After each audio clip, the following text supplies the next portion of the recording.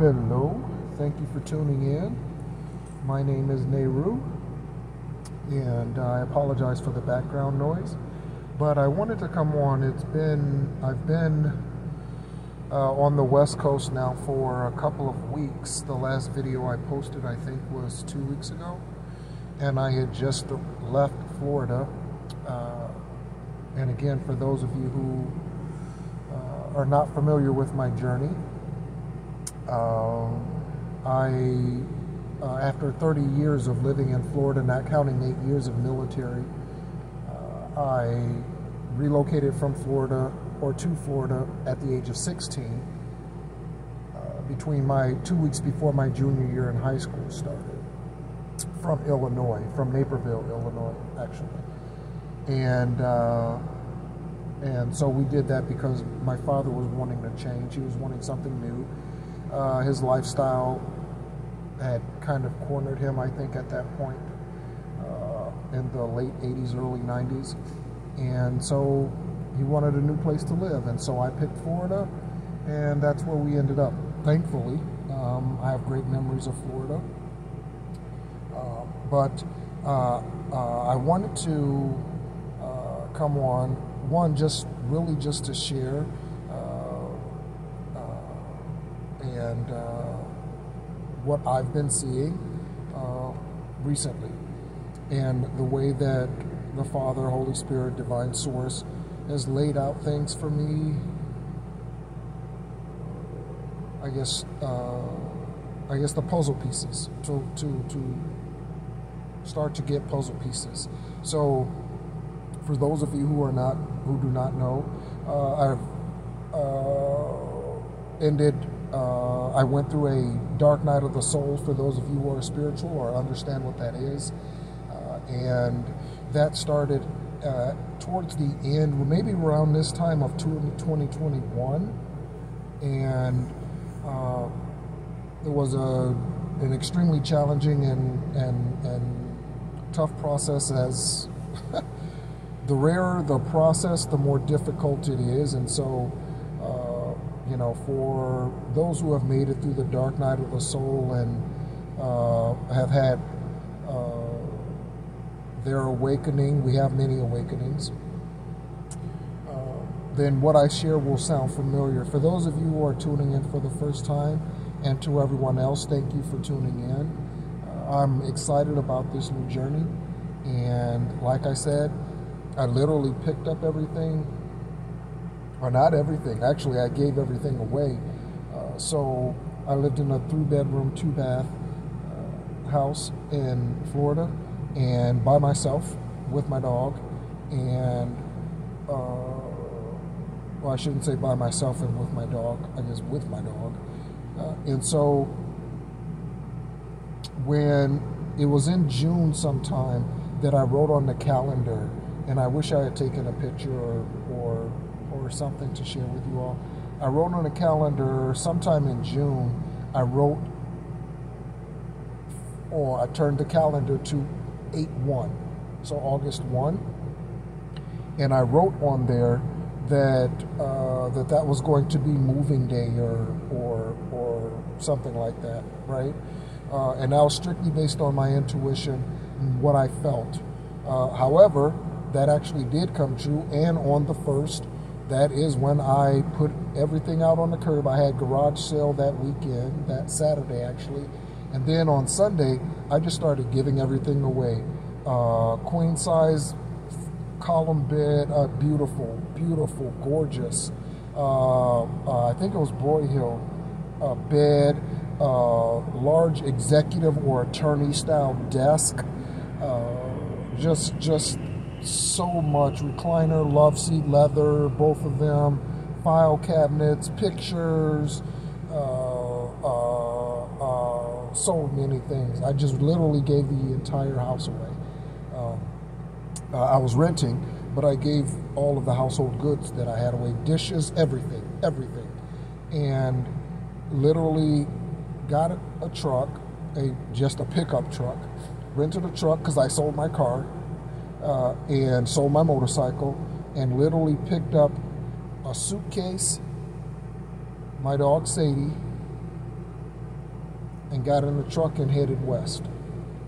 And no plans, no place of where to go or anything like that. I knew that I wanted to get out of that situation and that environment more than anything, because I had already spiritually left the karmic situation that I was in, like I said, because of going through the dark night of the soul. But I really wanted to get away from them because of all the doppelgangers, the stalking, and all that sort of thing. I really wanted to just get out of that environment. Tired of them driving past the house and doing all these sorts of things. And yet they were still being stopped because of my angels, Archangel Michael, Archangel Metatron, my guardian angel,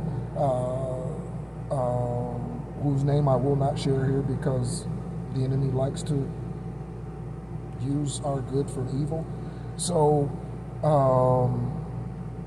and so a host of others, my Orishas, starseeds. I had help from my ancestors to get through that process, and they're still helping me today. Egyptian ancestors with a shamanic background is my spiritual bloodline, and so yeah, I spend most of my days all by myself, right? And so getting settled here in Arizona is in a lot of ways not as challenging as I thought. So when I first got here, I rented a hotel the second night I was here, right? The first night I actually still had the rental truck, so I actually slept in the truck, and then rented a hotel room, and then was able to rent the place that I'm in currently. Okay, so whereas initially I didn't think I thought I was going to be literally on the streets for, I don't know, a few weeks. I was blessed enough to be able to rent this place that I'm in currently, and so it's been good. Again, I've been here for 2 weeks, but what I want to share is just a little bit about comparing the natural happenings with the spiritual happenings. And I am going to use, as I typically do, I'm going to use myself as the example and my life experiences. I'm going to use the karmic relationship, or actually it was a divine relationship when I met my twin flame, but she chose to go with a karmic individual because of money and security, financial security. And that's not to say that I wasn't. When we started dating each other, I had a 6-figure accounting and tax practice in Florida. But because of her spell work and evil deeds and all of that, she killed that. That was, I'm sure, once the pond dries up, and this is good advice here, okay? So once the pond dries up where you are, it is definitely time to pack up the carriage and relocate, okay? So this is in regards to your job, in regards to relationships, no matter what type of relationships those are, friends, intimate partners. When the relationship dries up, even with parents, if you're an adult son or daughter, not as a child, son or daughter. So, yes. So once you're on your own and you are accountable for yourself, right? Meaning you are not under anyone else's authority as far as your living situation is concerned, then I encourage you to always reevaluate your friends and things. I got rid of my original Facebook page because I had 1,000+ friends in there, and after I had started my ascension and all of that, I already knew in 2021 that there was something spiritually significant happening, and it was rough. I spent days depressed without eating, and I only drank water because I'm a kidney transplant recipient, and so as I've stated, I wanted to be faithful over Oregon, that family that I do not know, was so loving and thoughtful to donate their 19-year-old's kidney, right? And so very thankful to that family wherever they are and however they are. I hope they continue to have fun memories of their son or daughter, and I hope I'm doing them proud with my mission and yeah. So just want to briefly touch on the mirroring of the spiritual and natural, and really it's not a mirroring, but it's kind of an exact timing. So on the outside, taking into consideration my twin flame, and for those of you who do not know, I'm a kidney transplant recipient, as I stated. She has had a kidney removed, right? So she's November 13th, I'm November 29th. That's 16 days apart. That's an 8 and an 8. There's a mirror. Tax preparer she is, and a paralegal, or was. I'm not sure what she does today. Or even if she's employed, my understanding is actually that she's not. And so, and that's just by spiritual intuition. I don't keep in touch with any of her friends or her family. She'll probably listen to this video because she tracks my social media. So anyway, so if you do watch this or listen to this, I hope you're doing well, and all the best to you. Yeah, I have no ill will or malice or vengeance or anything towards you. Karma is taking care of all of that, and yeah, that's pretty much it. So yes, so there was a lot of mirroring going on between her and I, right? I'm a tax accountant, or was a tax accountant for 13 years, and was when I met her. Again, as I mentioned, I had a 6-figure accounting practice that I had started just a year prior to us meeting each other. So I had grown it to more than 100 grand in just that short period of time. And so, in fact, it was right about a year. And so, but again, all that dried up once I started to see her. And again, I was so enamored with the mask, because she had not had childhood things that had healed, and unbeknownst to me at that time, I had not either. And so the dark night of the soul comes, or the opportunity comes, and often it comes through twin flame relationships. It comes because there is something in us that needs to be awakened again. Something that was destroyed by our parents, childhood, circumstances that were out of our control. Most often they deal with childhood, because as an adult, we grow up not realizing how our childhood, when we are innocent and really are at the disposal of the adults and guardians, teachers around us, because we cannot physically provide for ourselves. We are at their disposal, use, whatever word you want to use. And so started dating her in 2019.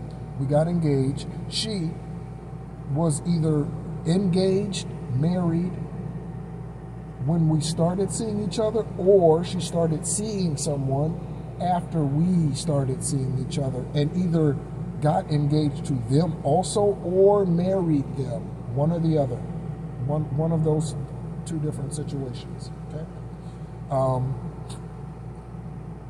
She also listens to tarot readers because she wants to find out what's going on in my life. And so for those of you who also follow tarot readers, if you've come across a Sagittarius or Leo versus which is a divine feminine, in my case, to a divine masculine that's been lying, doing fraud, pregnant, insurance fraud, all those sorts of things. Part of those things are my story. And obviously with tarot readers, you need to allow to flow in what naturally resonates with you and then remove what doesn't. So throw out all the garbage that doesn't. And it's not garbage, it's garbage for you, but to someone else it might be a prize. But don't try to make yourself fit into those situations, okay? That's one of the dangers with tarot readers or getting tarot readings. But they get those readings on me, right? And so, anyway, I get no readings on her. I'm not interested in whatsoever. The only information I get from her is through my own readings. Yeah. So anyway, so in the natural, it was a divine union ordained by the Father. She was the original selection. We spent many other lifetimes together in the past. I actually believe she unalived me in my last lifetime. I actually believe that. I'm fairly certain of that, actually. And actually around this same age, which is why I had to go through this process again in order to, because that's what happens. That's what karma does. It sends you through the same processes until you get it, right? It keeps showing up wearing a different pair of pants or a skirt until you get the lesson. That's what karma does. Although we see people, human beings, men and women, it's actually karma and life lessons showing up through those individuals. So now that I've gotten that life lesson, hallelujah, and that bloodline has been cleansed, my ancestors are rejoicing, it's a celebration, we're partying spiritually, and knowing that that door has been closed. But spiritually, what was going on was she was involved with the karmic, and that karmic spirit was jealous of me, right? And I'm not a millionaire. I don't have 6 figures in the bank. I don't have today at this moment. In my spiritual bank, I have billions, but any day now that's going to transfer over to the natural, and that's a true statement. Yes. But she was jealous, and then she again was money focused. The individual that I was dating, she's also bisexual, and I did not know this when we were dating. However, it's been made known to me that she is bisexual, and I believe the individual that she was connected to, the karmic masculine, they're not divine masculine, the karmic masculine is located in North Carolina, I believe around Charlotte, North Carolina. I remember when we were together, her telling me that she had a friend that she would take trips up there to see. Her parents are from Ohio, so her dad still lives there. She would take trips up there, and I was okay. I didn't want to go on those trips.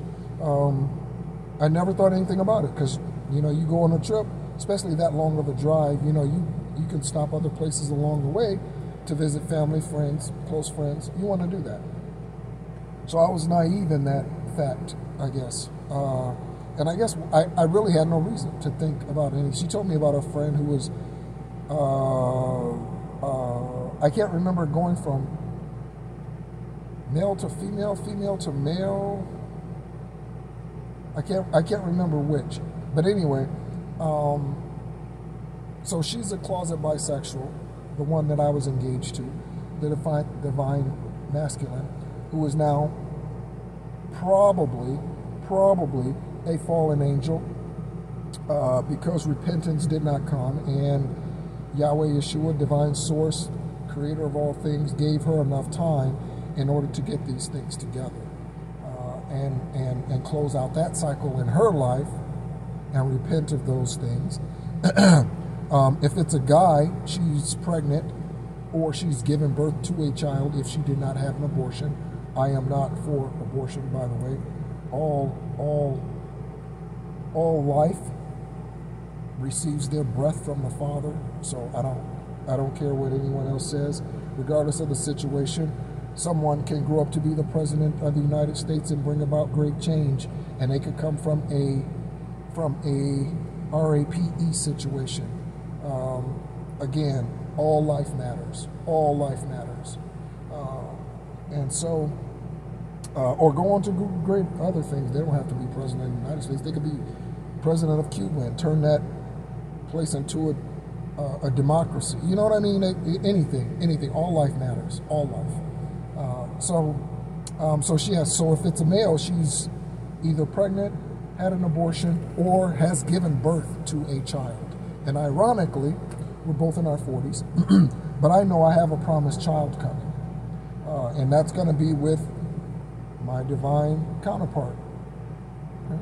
And so, whoever that is, I haven't met anyone, and I've been celibate for quite some time now. So, yes. So, once I started the Dark Night of the Soul process, intimacy was out.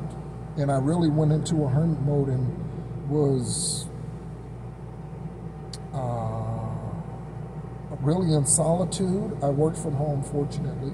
In solitude, when I was in Florida, I worked from home. In solitude for probably 8 months, getting through that process and ascending and that and becoming who I spiritually am today as an ascended master. And so, spiritually, this individual who she was with is a karmic individual. And so, because she actually fell in love with me, which was not her intention, the individual I was dating, her intention was, the divine masculine, was to just have fun. She probably has a sex addiction, right? And this is the reason why she's bisexual. So anyone who is bisexual, they want it, desire it from any angle that anywhere they can, right? They might even get into strange activities with animals and things of that nature, which is disturbing to think of, to say the least. Or kids, or right, those with sex addictions, right? So again, just as disturbing as the animals are kids. That's just, yeah. So anyway, so the divine feminine has a sex addiction, as I understand it today, and possibly pregnant or had an abortion or gave birth to a child. Right? But spiritually speaking, what was happening in the 5D was her being her divine masculine nature, her being crowned my divine counterpart, my twin flame, right? Me having a shamanic bloodline, right? We were supposed to come together and bring about the great change that my divine counterpart and I will bring about. Okay? So, when the divine masculine decided that she was going to leave me and choose the karmic for money and fortune and fame or whatever she was seeking, then what that did was also turn her karmic and bring negative karma, bad karma, judgment karma upon her and the karmic and her family members. So this individual is a Scorpio. I'm a Sagittarius. Her mother's a Scorpio. Her best friend's a Scorpio. She may have been intimate with her best friend. I'm not sure. Who's also a female. I don't know when the birthday of the transvestite. I don't know when their birthday is. And I apologize if that word offends anyone. But yeah, I also say homosexual. because gay means happy. So if you find offense with that, then I don't know what to say to you. You can, I don't know, go get a dictionary and look up the definitions. So, and the first definition, don't be reading the third and fourth definition of what the words mean. The first definition is the best definition. So yes, so I don't know when the transvestite's birthday is. There's a good chance it's Scorpionic too, just because of the nature of it. And if it's not, then they're a Libra or perhaps, okay? Or strong Capricorn. So anyway, yes. So spiritually, that's what was happening. So she's making decisions in the natural to ignore me, to block me, and all of these things. However, spiritually, the reason these things are happening is because she chose someone else over me. And so one of the things that we have to keep in mind is that life is happening for us. And so, yes, I spent months fighting for that relationship before I went into the dark night of the soul. And I did that blindly, not realizing that, yes, even though she was mine, she had already made another decision, and I was knocking on the door that had already been closed. And she and whoever else was already on the other side of that door, and I couldn't get in anymore. And she wasn't opening the door to come back onto my side anymore, all right? And so I encourage us to look at the natural side and the spiritual side of things that are happening in our lives. So in the natural, you might lose your job today, but spiritually, that company might be going out of business and they did not disclose that information to you.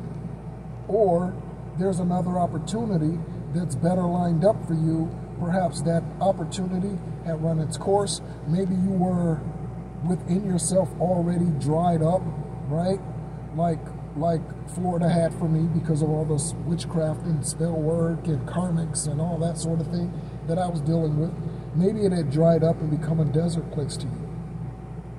But you're looking at it from a what am I going to do financially situation. And I encourage you to change your perspective and thank the Father for your time at that place of employment, the friends friendships that will continue and that, but to release that job and release that position, one, so that someone else can fill it and be happy in it, because that is now someone else's opportunity that they can be excited about, and two, to open the door or clean the chair, the seat, polish up the chair seat next to you, so that that opportunity to, or person, if it's a relationship that this pertains to, so that that opportunity or person can sit down in that seat next to you, and you can begin that new journey, that new chapter, that new book. Okay? So again, you've been listening to The Encourager. I hope this has been encouraging to you. Continue to stay in alignment in regards to your chakras. If you are feeling any sort of energetic attacks, this is the #1 way to combat these, is to do chakra meditations. Okay? So if you are feeling weak, lacking confidence, do some solar plexus chakra meditations. Go outside, ground yourself, right? I'm probably going to go outside today. It's great in Arizona. The weather is awesome, minus the humidity of Florida. Humidity here is like 12%. Florida's like 110%. And so, at least this time of year it is. So if you are feeling sexual energy and feeling extra promiscuous, if you will, or if you're having a hard time with celibacy, then do some sacral chakra meditations. And again, go outside. And again, the root chakra is also associated with the sacral chakra in regards to grounding yourself. And so go outside, hug a tree, lay on the ground, play in dirt. Just go out, lay out on the patio or what have you. All right? And again, be encouraged and know that life is happening for you. It's not happening to you. Life is not against you. Anything that you come against, life is literally like I'm picturing a vacuum cleaner, not like the old uprights, but the iRobot type of vacuum cleaners. And every time you run into something, right, you run into a roadblock, just, it's life changing your direction. Just, okay, stop for a minute, say, okay, what's my next step? As life tries to edge us towards being the truest, purest, most highest is bad English, highest forms or versions of ourselves. And that's why I've created this page, to help you and myself get there. Thank you so much for listening. My name's Nehru. Tune in again. Thank you for your subscriptions and follow-ups.